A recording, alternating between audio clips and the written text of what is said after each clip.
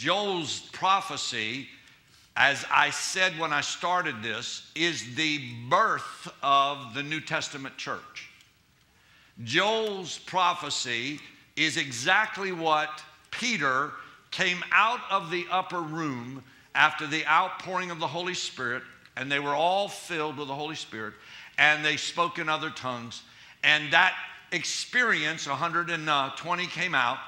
And when they came out of the upper room, the Bible says that Peter went straight to the square there in Jerusalem, and he began to preach. And he quoted out of the book of Joel, and that was the text of his first message. So the first message ever preached was out of the book of Joel. And there's a group in the church today that they're inheritors. All they think about is what they get for nothing. But we need a generation of harvesters to rise up where they sow with a seed so there'll be a future food to eat. Verse 20, and for the rivers of water are dried up, and the fire hath devoured the pastures of the wilderness. How many of you know dryness comes and the water's dried up? The water is the word, saints. See, when the word stops being preached, when you are posing the word, you've got to understand something. You're going to start to dry up. You're going to dry up. You're going to be dust. And listen to me, demons like dry places.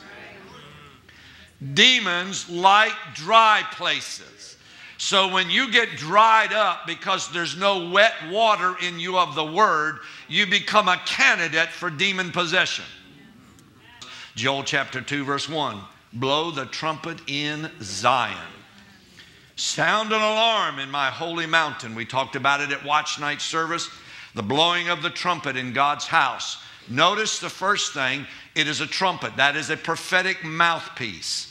And the prophets in the house of God need to open their mouth and speak prophetically. We need to know that it said, blow the trumpet in Zion. Blow it in Zion. God will not do anything to destroy outside until he brings judgment inside. The culture, and the word culture there has one word as a definition, means religion. So the culture of our time, the present time, is a form of religion. Tolerance has become one of its main doctrinal issues. When it has no tolerance for Christians, but it has tolerance for everything else. And he said include fasting and prayer. And as you include fasting and praying, you're going to see your spiritual level come up. Now, you hear me? And if you really want to grow in God, then you need to make fasting a part of your life.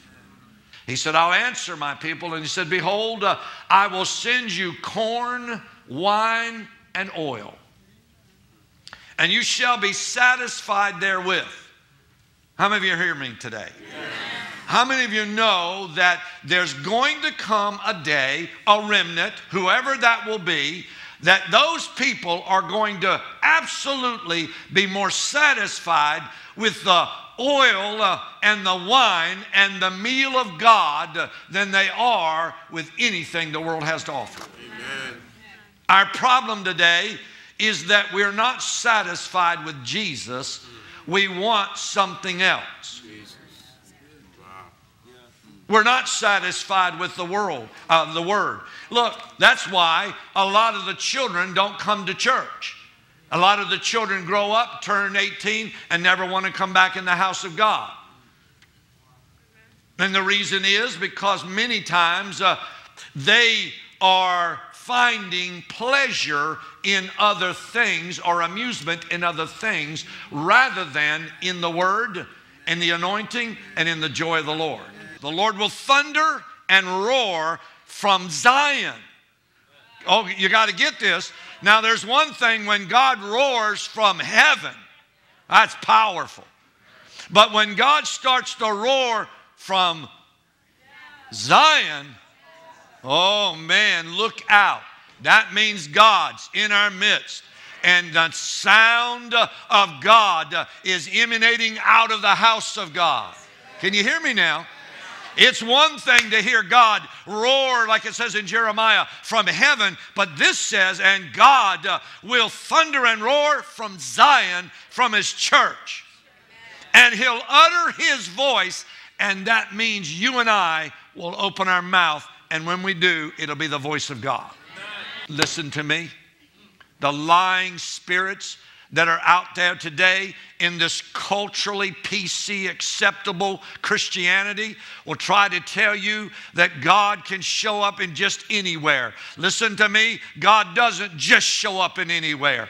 Can God show up in anywhere? Sure, he's God, but he don't just show up in anywhere. He has places that he writes his name. He has places that he loves to dwell. He loves to dwell in the hearts of the righteous. God wants to live amongst us and in us.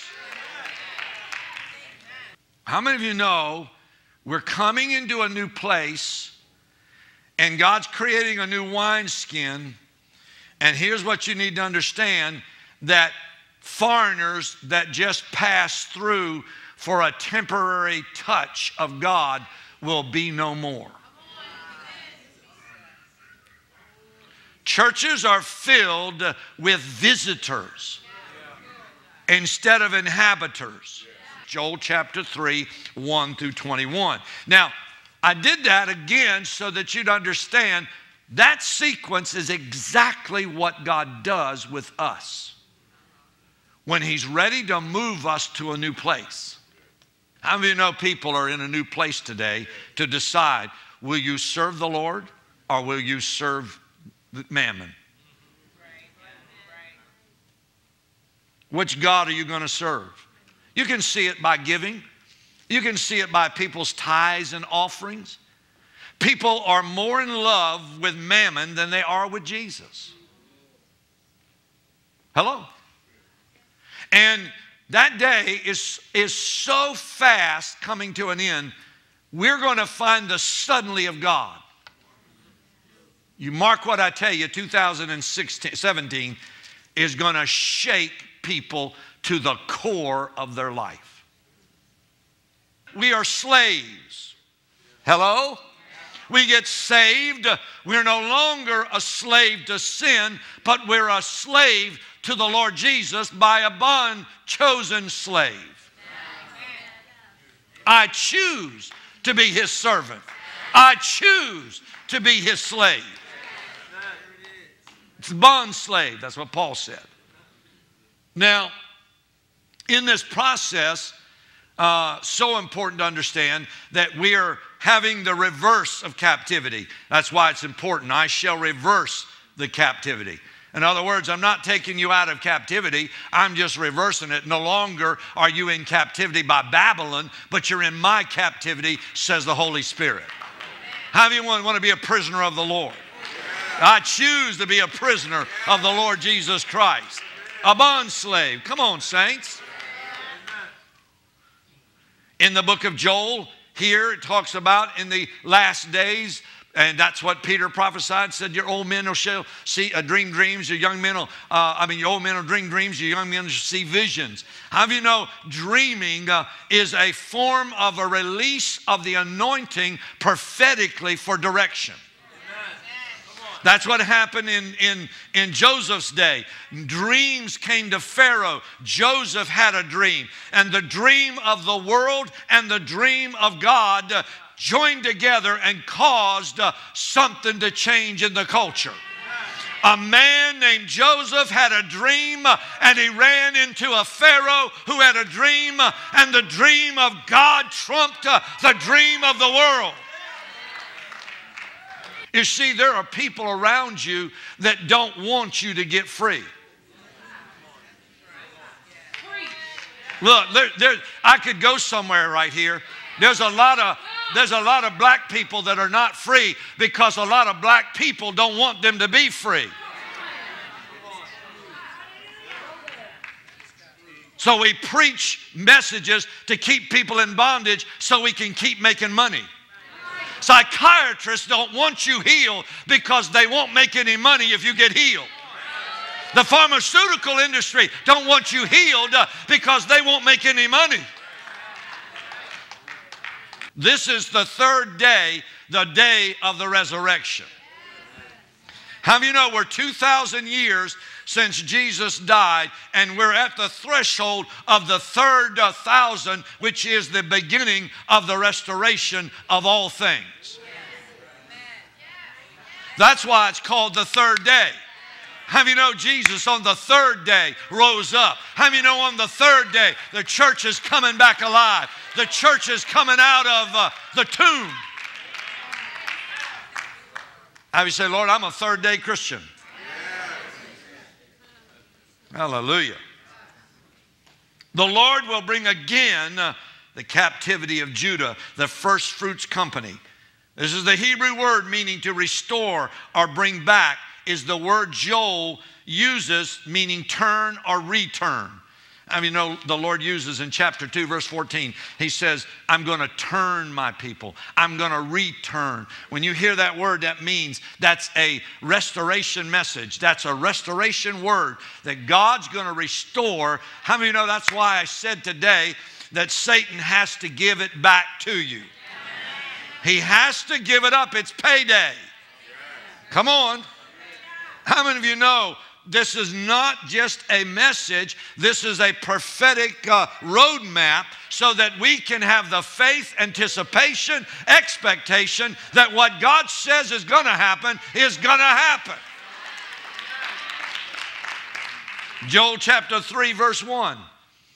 I shall reverse the captivity and restore the fortunes of Judah and Jerusalem. Remember? Verse 2 now, watch this. I will gather also all nations.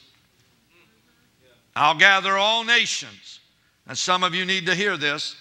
No one will escape the day of the Lord. Now this includes, I'm talking about nations.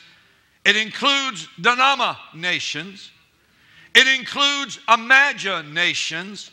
It includes divinations. Come on now. As I've said many times, we're created, we're created, come on now, we're created in God's image. But we try to make God in our own image. And when I say that there's a denomination, here's what I mean. It includes everything marked by its own. See, denominations make up their own set of standards and rules. How do you hear that? And then when you look at imaginations, that means that has led us to our own thinking, our own creation. And then divination, it means we have our own idea of who God is. The word Jehoshaphat means the Lord is judge. See what it says here? I'll deal and execute judgment. Right there. How do you hear that? And he said, I'll bring them down into the valley of Jehoshaphat. How many of you know every knee shall bow, every tongue shall confess that Jesus Christ is Lord? God's going to bring everything that has exalted itself above the knowledge of God. He's going to bring it down. He's going to bring it down into the valley of Jehoshaphat to be judged by God. I prophesy to you the church is going to change its message. On Tuesday, I spoke to some leaders that were here in the time of fasting for the ICAL, and I said, God is going to change the message of the church. The church has got the wrong message today in many settings because the church is not preaching repentance. The church is going to preach repentance because judgment is coming to bring us back to righteousness. We're not going to fix our ills by intelligence and by intellectual property of thought. We're going to have to change our heart condition for God to show up. And where it's not popular, it will become the most popular because the judgment will begin to become so serious and so severe that the world will shake from the judgment of God, and they'll run to the house, because when the world is judged, it's left empty. When the Christian is judged, it's left changed. Revelation chapter 9, put it up on the board, and verse 1. Satan is the king of hell, from where comes the locust. How do you know? I'll leave this with you in a few minutes. I'm going to give you a couple of pieces of information, and we're going to pray. How do you understand? We sold our children. Look at me. We sold our children. I'll prove it to you. Then the fifth angel blew his trumpet, prophetic word again, and I saw a star that had fallen from the sky, Satan, Lucifer, to the earth. And to the angel was given the key of the shaft of the abyss, the bottomless pit. How do you know he was given the key to hell? He opened the long shaft of the abyss, the bottomless pit, and smoke like the smoke of huge furnace puffed up out of the long shaft, so that the sun and the atmosphere were darkened by the smoke from the long shaft. Verse 3. Then out of the smoke locusts came forth on the earth, and such power was granted them as the power the earth's scorpions have. They were told not to injure the herbage of the earth. Look at this now. Nor any green thing, nor any tree. Now over in Joel's day, they were told to eat the shrubs. Now they're told not to eat anything green, but only to attack such human beings as do not have the seal or the mark of God in their foreheads. You see, a lot of ignorant Christians have preached about the mark of the beast. There is a mark of the beast, but the mark that I want to tell you you better have is the mark of God. There better be a mark on you that gives evidence that you know God. They traded boys for prostitution. The word boys, I wish I had, you got to hear this. The word boys is not like the word Benai or Ben, like son, which Joseph's brother was named Benjamin. It's not that same son, which means son of a parental relationship. This word used in here in Joel is a Hebrew word for boys that means vulnerable and without fathers. You have sold your boys to prostitution.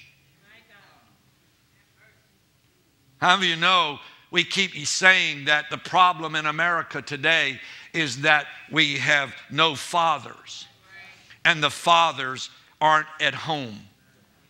And the fathers, by doing it, because fathers give identity, have sold the children, their boys, into prostitution. Not sexual always, but saints, I'm talking about prostituting, meaning the same thing as it says. The harlot was the Babylonian church. We took what was precious, moved it out of the borders of the house of God, put it in the streets, and said, you're on your own.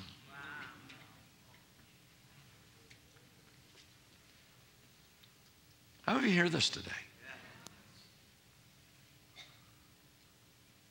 Jesus ministered to the little children. He even said, suffer not the little ones to come unto me, for such is the kingdom. Matthew 18:6, he warned not to offend them. Do you know what the Greek word there means? In the English language, it means don't scandalize them. Look what the Catholic Church has done by molesting all these boys. Religion is a horrible thing. You still listening to me today? And saints, what we've done, we have to stop and repent. We've said, let's amuse or give amusement to our children. Let's let them get video games and let them stay at home. And they don't want to always come to church. And we don't need them to go to youth group. And we've done all these things by a religious thing. And the next thing you know, these children grow up and don't want to come in the house of God. The harlot in Joel 3:3 is the definition of the church that knows no shame. She also sold out their daughters to her whorish system, Babylonian system, the culture, the new religion. The word sold expresses the act of betrayal like Judas. When it says they sold them, it means they betrayed them. Wow. Zechariah 8. But go to verse 5 if you want. Zechariah 8:5. And the streets of the city shall be full of boys and girls playing in the streets. It's God's promise of restoration to Zion. How many of you know there is a day coming where God's going to pour out His Spirit on the sons and daughters of the book of Joel, of what Peter prophesied? And he said, in that day your sons and daughters shall prophesy. They shall dream dreams and have visions. They're coming back to the house of God. They're coming back to the house of God. They're coming back to the house of God. Joel 3:7. As God took Joseph and raised him out of a pit where they had sold him. I'm telling you, verse 6 says the word, the Grecians have said He gave them. Look what it says there. He said, we sold your sons and daughters, sons of the Grecians, and they've removed them. You know what that means? You know what the word means, Grecians? It literally means, we sold them to those of the mud people, the people who create pits. Joseph was thrown in a pit, but he had a dream. How many kids are in the pit in this city, in this nation? They're in the pits of the miry muck. God, in Jesus' name, activate their dream. Activate their dream. Let their dream begin to work in them and convict them. God, send those that will rescue them out of the pit and bring them up till they can find themselves once again leading the nation, because we need a move of God. That word rise, Joel 3:9-12, the word rise in verse 7 means to open their eyes, to wake them literally up, to stir them, to incite them. Just like God raised up the son of that woman that Elijah went and he was dead. Look what the Bible says. Elijah went and laid on the boy and breathed into him. Pneuma came inside. We need prophets today that will roar and lift up their voice and breathe life back into a generation. We need prophets today that will roar and lift up their voice and breathe life back into a generation.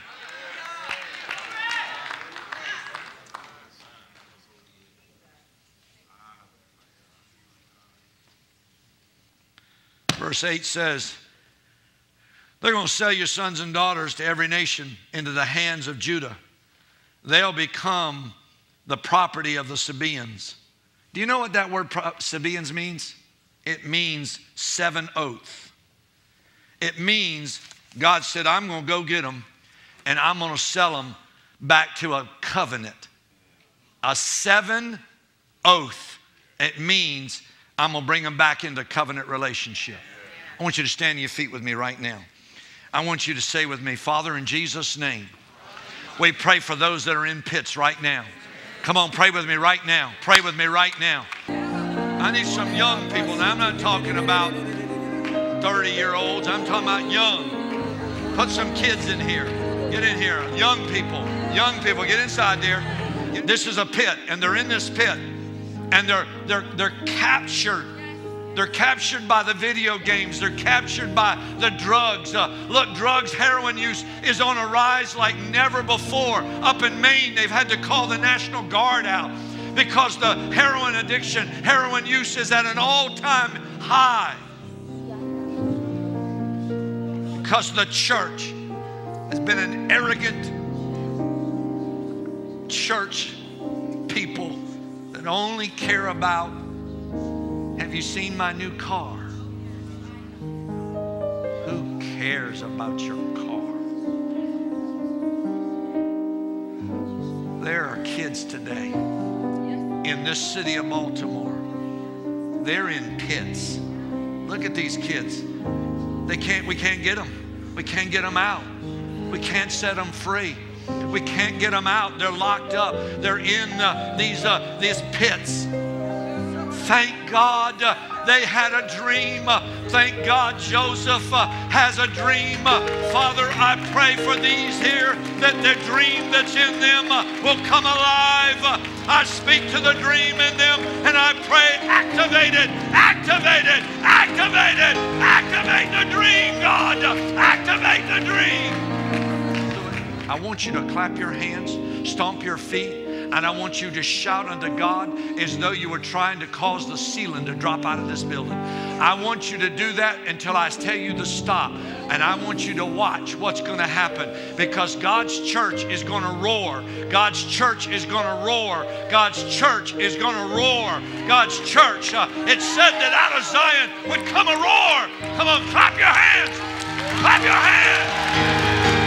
Shout, shout, shout, shout, shout.